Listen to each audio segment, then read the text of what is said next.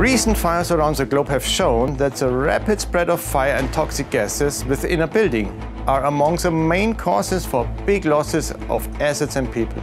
These cases raise the question how we can better avoid the propagation of fire. Key is to contain it at the place of its origin. This allows people to escape safely.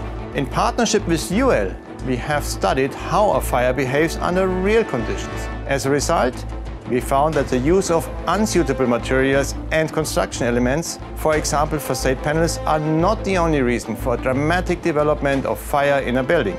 It is also essential to avoid the spread of fire at every opening in fire-rated walls and floors, and also on perimeter seals in both curtain wall facades and linear joints. Talk to architects or consultants, they feel that a rated wall or a rated fire door provides a passive fire protection system, which is not true. What happens in real time is there are no fire stops, there are unrated fire stops, there are cavities and fills. These small things play an important role in fire spread. And we should understand that we need to have a passive fire protection as a system, wherein we have the fire stops, the cavity fills, the sealants, along with the doors and the rated walls to create a fireproof system. From Hilti, we have installed for 3 main applications which we see in any commercial building. One is electrical, second is pipe, and third is edge of the slab Firestop systems. And we are seeing how long it restricts the fire in that compartment itself. In a facade fire, how fire grows is by 3 effects. One is leapfrog effect, second is chimney effect, and third is poke-through effect. This test will be to see how good Firestop system is to restrict the chimney effect fire.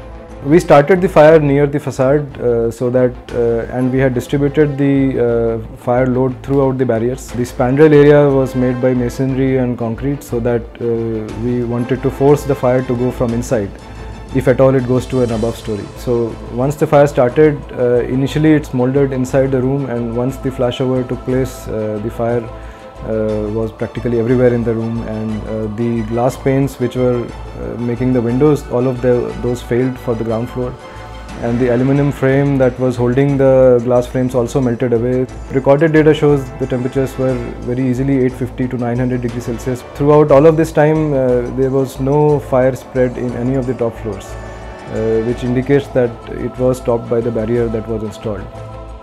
The selection of the right fire stopping system for a particular application and its correct installation are crucial to ensure the proper functioning in case of fire. This also includes consideration of additional factors such as seismic movement, acoustics or airtightness. Therefore, to significantly increase the fire safety, 2 things are important. For one, the use of products tested according to their practical field of application, or to maximize safety, pre-engineered devices and systems. And second, to include all of this as early as the design phase. This also highlights the urgency to evolve the building codes, where there is very limited direction on such Firestop system applications. Let's use tested Firestop systems to save lives, protect assets, and enhance building performance.